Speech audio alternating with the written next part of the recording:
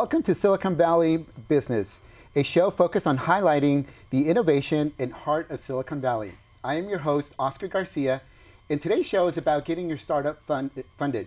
My guest is a partner of F50, Catherine Volz. Welcome, Catherine, to the show. We're excited to have you. Hi, I'm so excited to be here. So let's start off with the first question. A lot of people are wondering, what is F50? So F50 stands for Fundable 50, and each season we find the most fundable founders, startup founders in Silicon Valley, and we match them with appropriate investors and we get them funded. It's really disruptive and exciting. So it's kind of a new thing that we just started. We launched on March 26th, and so far we've gained a lot of attraction. We've gotten a lot of local and global investors on board to help these fundable founders. Well, so just 3 months ago is when you launched. Yeah, time flies. Wow, well, congratulations. Thank you. So tell us, how are the F50 folks selected? So we have a couple of different ways. We have public pitch and demo days where there's startups that compete in front of a panel of investors, and then the investors kind of ask questions and then decide who wins, and the winners of those come into the F50. But we also have applications at www.f50.io where the Silicon Valley innovators can apply their startup or startup founder. And then we look at things such as team, IP, traction, what their product is and their revenue, things like that. And then we decide if we'll invite them to our F50 boardroom.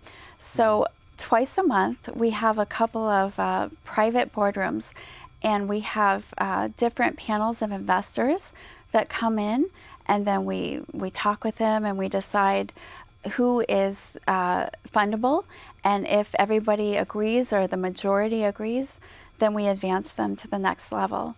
Some of the investors are partners of large funds, and then we also have a group of angel investors in our network, and they all weigh in, and if they believe that this is a successful startup, then they enter into the F50. Okay, so it's a very involved process here that you take folks through. Now, where did the idea of F50, how did it come to fruition? So our main founder, David Cow, about 6 or 7 years ago, he started Silicon Valley Entrepreneurs and Startups. He also started with a group of developers with iOS and Android, and that has since become the largest group of entrepreneurs in Silicon Valley. We have about 30 to 50,000 people in our reach, in our extended network. And a lot of them, we've had experience for the past couple of years connecting them with investors, and some of their success, we figured that some of the top % of those founders are, they're either really educated and they've done this before, or they're street smart, but we wanted to do something special for the community, and we wanted to help these fundable founders find the support that they needed from investors. And David found that over 60% of the people from Silicon Valley Entrepreneurs and Startups were funded. And he said, hey, we're onto something. And there's a local and there's a global investment network where they want a piece of Silicon Valley. And they want these amazing startups curated so that they can trust that they're fundable. And they told David, how do we get a piece of this action? And so F50 kind of launched and evolved out of them. And so it was kind of it started as a grassroots community-based thing. And now we wanted to help propel the best of the community into the F50 and get them the funding they need to bring their innovations to the world. Interesting. So you've grown very quickly, it sounds like. Yes. And talk about maybe some of the growing pains or maybe some of the challenges that F50 has experienced, if any, so far in its growth. Well, it's brand new, so some of the things that we look at is how do we differentiate ourselves from other groups that are early stage investment and helping startups. We curate the founders. A lot of the founders are referred by partners of large firms, and also companies that are 20 million plus in revenue each year. So they recognize who's a fundable founder in the community. So what we wanted to do is start with the most fundable founders, and then try to get them hooked up with lead investors if they're not already. And then, as it turns out, the rest of the investors kind of jump on board when they're successful and they believe in their mission. Okay. So differentiating ourselves is a big part of it. Big part, understand. What are some of the mix of companies that are currently going through F50? We have some amazing founders. Some of them are in mobile, ed tech, education, healthcare, mobile, enterprise, also things like art, healthcare, and smart hardware. And it's kind of a natural evolution. We don't necessarily look for a specific sector and say, you know, these are the only sectors that we'll accept. But right now, all of the hottest spots in technology are applying, and we get so many applications, and it's so great to see their innovations and have them approved by the boardroom and get them into the F50 opportunity. Talk about a little bit more about how F50 differentiates itself from other early stage funding companies. Sure, there's a few ways. First of all, the F50 are all curated by a group of investors. So we go through a pretty stringent criteria process to make sure that they're qualified. They have the team and the IPO and the traction and the product, and sometimes they have revenue, a lot of times, and also they have a prior investment history. And then the investors kind of curate that group, and then we have online and offline opportunities to match them with the appropriate investors. We have a private co-investment platform, which is something that we do online, but before our big event, we have a 60-day match funding process where we go through all of the investors in our network and we look at what sectors they're interested in, and we have face-to-face meetings with those F50 innovative founders. We also have a network of F50 mentors that we bring on. They're influential thought leaders in the community, and they help us and they help the F50 if they have questions. And another differentiating factor is that every investor on our platform is committed to a $50K investment to each company. So it's not like the company is just going to get $10,000 or a token fee. All of our investors are willing to commit $50K to their innovation, which is a lot different. So the online and offline matching, the curated investors, curated startups, and the mentoring are things that we do to differentiate ourselves. Excellent. Now, you mentioned a little bit about the platform. Tell us how this platform works. Sure. So right now we have a private online co-investment platform, and the investors are, they log in and we make sure that they're accredited investors. We have large funds from around the world. We also have local funds and angel investors, and they go online, and it's a first blush chance to meet all of the curated F50 startups. They can find out information about the companies and how much they're raising, how much they've already raised, what they would do with the money, and their vision for the future. So we just launched on April 23rd, and we have that in place as a chance to get to know each other. It's like a dating or a courting process. And if they're interested in the F50 companies, then we can facilitate face-to-face interactions, and they can decide if they believe in this founder and want to invest. Good. What, and I want to get to, because I know you have a very important event coming up here at the end of the month, and I'll get to that in a minute. But sure. What advice do you have for someone that is looking to get funded? Well, a lot of our investment network, just from experience, watching pitches, hundreds of pitches, and listening to our investor network, some of the things that they ideally look for is that the founders are full-time. They want to make sure that there are a couple of founders.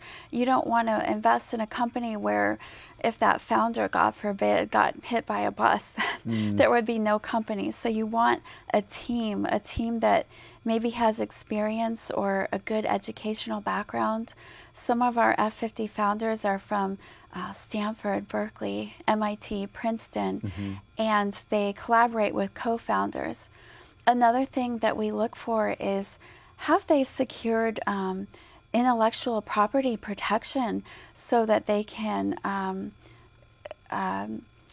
make sure that other competitors can't do what they're doing right away? Right. Is that protected? We also look at traction since they started. How much success have they got? How many users or followers, or how viral is their idea going? And then they also look at, is this product amazing? And then a lot of our founders also have revenue. And another important thing they look at is prior investment history. Okay. So if they have a lead investor or somebody that has already endorsed them and said, yes, we believe in that, then that goes a long way. The due diligence has already been done, and so other people can jump on board. Right, right. Now, Silicon Valley, this is the epicenter of innovation. Yes. But we also have other regions in the country that are also hotbeds. Austin, for Texas, up in Seattle, and in the East Coast, New York area. Has your organization, are you thinking about expanding to other cities? Sure, of course. We would love to scale because we love to promote innovation. Right now, we're focused on Silicon Valley innovators. As you said, this is the epicenter of innovation in the world, and all of the global investors want a piece of what is our secret sauce over here. And as you know, I mean, you're a fellow innovator. You've done product development and sales, and you've brought a lot of companies forward before you brought innovation out in the forefront. We're going to start with Silicon Valley innovators, but we do perceive the need to expand, to scale eventually. Right. Okay. Now, the June event, it's a huge event. Tell us about this event. What does it entail? When is it going to start? And Sure. So we have F50 funded. That's what we call it. And it is a red carpet celebration of innovation. It was kind of an idea I had, and the team was behind it, to put innovation on the map, to inspire people, not to have like a reality show or something, but to have something real where they're bringing something that improves the quality of life to everybody. And telling their stories is really motivating to these people. So we're going to have artificial intelligence, robots, green technology, kind of different sectors of the community that we want to encourage and inspire. Just, these are your everyday heroes. They're not like musicians or actors or athletes, but these are people that are so passionate that they're willing to take big, huge risks and disrupt and change the way the world works, and we want to celebrate that. So we're having a red carpet celebration, and our team is so excited to bring this. It hasn't been done before in the Valley. We're going to have 1,000 invitees. It's by invitation only. Okay. So these are probably about 800 qualified startup founders and at least a couple hundred accredited investors attending the event. We also have the largest delegation of top-tier angel investors from China. About 60 delegates will be in attendance. So there's people from India and Russia. They all want to see what we're going to do, and they all want a chance to access these innovative people that we've found. Okay, yeah. Then what is the date again and the time? So the dates are June 23rd is kind of like a pre-match celebration at the end of the courting process for the investors to make sure, you know, yes, we want to endorse this company. And also we're kind of doing a F50 funded boot camp training to help other entrepreneurs that want to learn about different things like traction, legal aspects, how to scale their company. Sometimes they don't have access to this information. So on the 23rd, we're going to do that. And then on the 24th, that's our big finale where the F50 companies will pitch and demo, and it'll just be a celebration, and we'll announce somebody from our community will receive $1 million at least investment offer. And we anticipate, we're really trying, and we expect that 10 of our F50 companies, there's going to be a little more than 30 for season 1, and we figure that a third of them are going to get the funding they need to bring their innovations to the world. So on the 24th is a big event that we're so excited about. Wow, it sounds like a very tremendous and, like you said, very exciting event, and a lot of anticipation. I'm sure a lot of these founders are very nervous, but at the same time, probably very excited about the event. They're ready. Our founders are pre-Series A. They're looking for traction capital between $500,000 to $2 million. So they are past the seed round, and they are presentable and fundable, and they're ready for this opportunity. So a lot of them aren't nervous at all. They're ready to launch their things, and we have kind of a sweet spot in that sector. Excellent. Now, where is the $1 million coming from? So the $1 million is it's a co-investment. F50 has a fund, and we co-invest. We also have a lot of the F50 have lead investors in the community and elsewhere, and it's kind of a collection of co-investments from the local and global community that make up the $1 million investment offer. So it's not just us; it's a bunch of investors that believe in specific innovators. Right. How does how can the community get involved in this event? So there's a few ways. We welcome the press to attend. We are also outreaching community sponsorship. So we have a few sponsorships, left if they want to come to the event. We also have VIP tickets. We have some very special VIP events. There's a match funding trip to Napa. There's a special opportunity at Kelly Porter's house, which is an amazing mansion. It's where we're going to hold our F50 member summit. And it's kind of on June 23rd. There's going to be so many investors in attendance, as well as the best of our fundable founders. And then also, we're drafting for season 2. So if somebody has an innovative, disruptive startup and they have the traction and they're looking to raise $500K to $2 million, then we invite them to apply at f50.io as a startup founder. So they can apply, and any accredited investors are also welcome to apply to our beta platform to see what's up and coming. Right. Okay. Excellent. Wow. Now, after the event, what are your plans moving forward? So this isn't like a one-shot and we're done.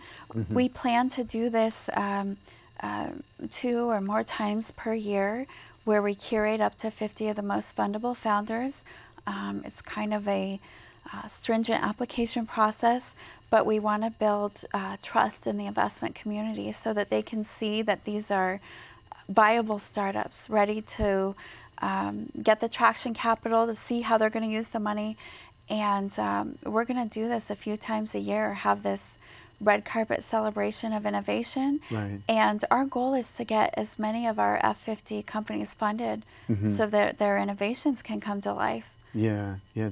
It's I used to work for several startups, or 3 startups before, and back during the dot-com period, the 2000, and I definitely see a difference between the startups then versus the startups today. It almost seems like today the startups need to be much more grounded, more like you mentioned earlier, some traction, and a product that really truly is promising. Not that in the past it didn't, but it just seems like now there's just a lot more things that a startup needs to do before they can really move forward. Are you seeing that as well with these founders, these companies that you're looking at, that they just have maybe more their T's and I's dotted more so than before? Absolutely. I would say that we have a lot of applications, and the bubble was burst, and so we're looking for the top quality people. We have a lot of applications, and some of them just aren't quite ready yet. So when they have their full time and they've got the team and the traction behind them, some of our companies come from Y Combinator or 500 startups, so they've been polished. They've been trained to speak with investors, and we definitely get some dreamers that aren't quite ready, but our job is to curate the best of those to make sure that they're successful, because it's not just about getting the funding at the event. It's about, will they have a successful exit in 3 to 7 years after. We want them to succeed, and so we're doing everything we can to help, and it starts by picking the best founders. It seems like it. So let me switch just a little bit, Catherine here. Tell me about your background, how you ended up in this industry. Sure. I was doing my doctorate in neuroscience at Stanford. I was really interested and involved in healthcare, and I went to medical school, and then while I was there, I kind of was working on my own startups and helping other people build theirs. And I'm a local and native to the Valley, so I was always drawn to innovation, and I guess I had met some people and dated some people that were doing these really cool, disruptive things and making a lot of money, and there was all this excitement and buzz about their innovations. And I wanted to be a part of that.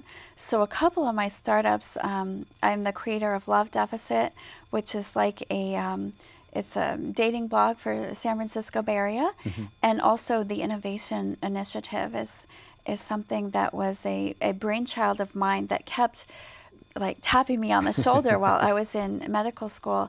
And I really felt that my mission, one of my callings in life, was to interview innovators, get their stories out comparable to what you're doing, and inspire other people throughout the world to innovate and to do something, and if they have an idea, to go for it and make it happen. Right. And then I started attending like meetups and different kind of entrepreneur events in the ecosystem. I hosted some events for like Google, Intel, Sony, Microsoft, and I really loved it. I loved meeting these innovators.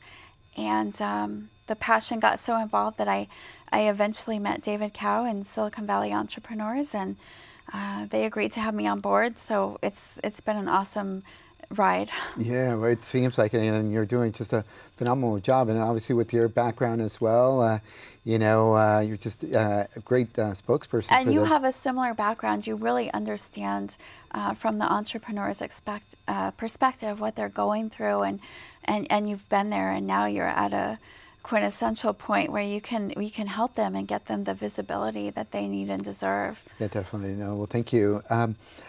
Just before we wrap up here, I wanted to ask you, what are 3 characteristics that a founder or an entrepreneur are just absolute must, in your opinion? That's passion, dedication. If they can get a team on board, like a really great team, then that says a lot about the person. It's not just like their vision, but somebody else with a great background comes on and agrees to do it. And I also think like IP, if they have like an idea that's so amazing and disruptive, if they're smart enough to realize how great it is and to protect that and to move forward, and their ability to mobilize the community behind their idea, then they're going to be successful. Yeah, to do it.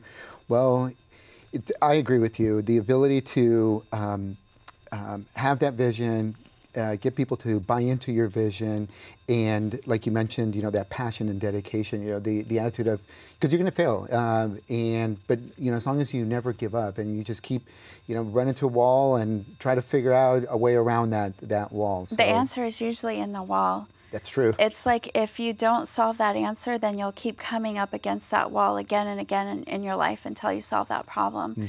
I think it takes more than passion and dedication, but if you can get people behind you in your belief, then full speed ahead. Right. I agree. Well, Catherine, or any last word with regards to F50, the event that you have coming up, or anything that you want to share with us? I would love for us to be an influential private investment platform generating significant pre-Series A deal flow in Silicon Valley. Early stage investment has a lot of risk. A lot of them don't succeed. You may tell yourself never again and then fall in love like it's the startup is a puppy at the pound, but you have to believe. And I would like the community to innovate and to apply to F50, to come check out the event. There's a few tickets left, and we're going to have some press and media, and we want to make it really special for these awesome innovators. VIP gift bags. It's going to be like the Oscars of innovation. Right. So we're just really excited. And we'll be doing this for years to come. So this is just our little snowball is building. Yeah. Well, I'm very honored to have you on the show and to be part of this snowball that eventually will turn into an avalanche of success. So I wish you much success to you and your team. And thank you, Catherine. That means for being a lot on the show. to be here with you. You're such a mentor and an inspiration to us. Great. Well, thank you. Thank you. Thank you. Well, stay tuned next month for our next show. And thank you, everyone.